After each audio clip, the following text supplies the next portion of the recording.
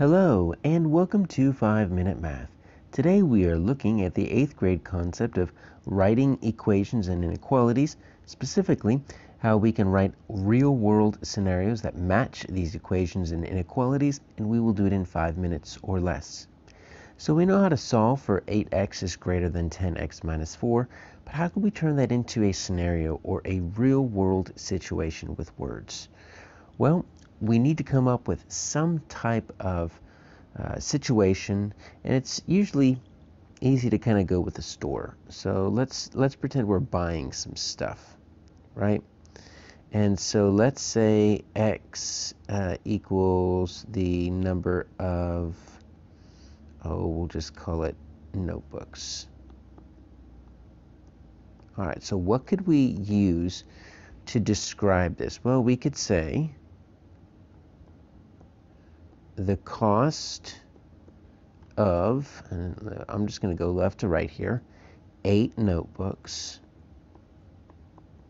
So I'm just describing this is greater than, so we've got our symbol right there.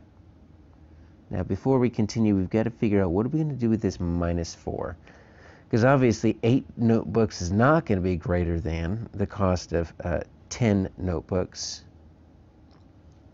But what are we going to take away at a store? Well, it could be some kind of discount. Let's call this a coupon.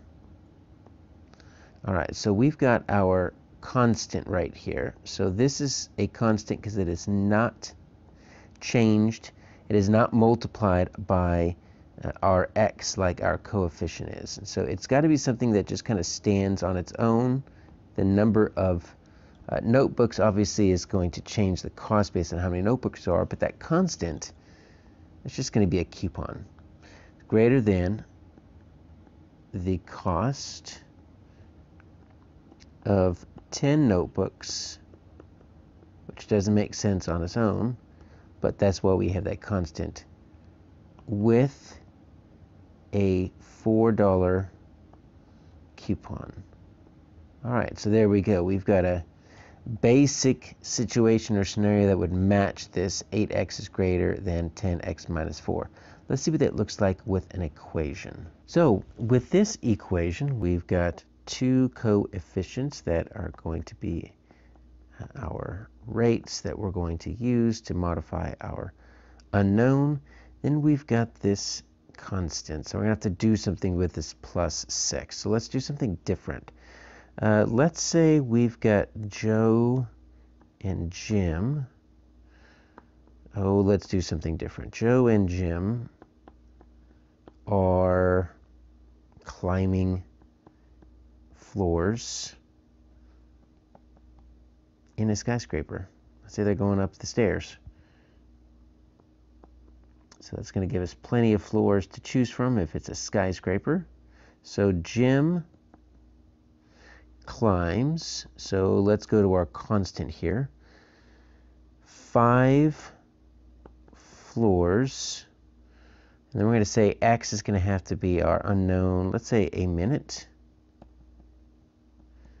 We're going to do that plus 6. Well, he climbs at 5 floors a minute. Jim's going to climb at 7 floors a minute, and so they're going to be equal. So how about this?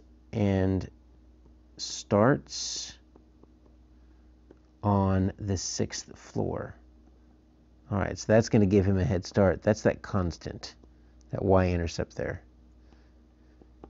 Jim climbs 7 floors a minute and starts on the ground floor.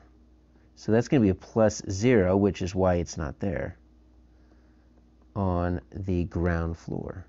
So that's going to work for us, ground floor. That's a problem. And then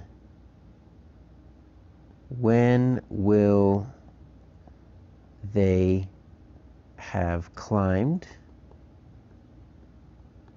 the same number of floors? So that's the equal in x minutes. All right, so we'll put that in x.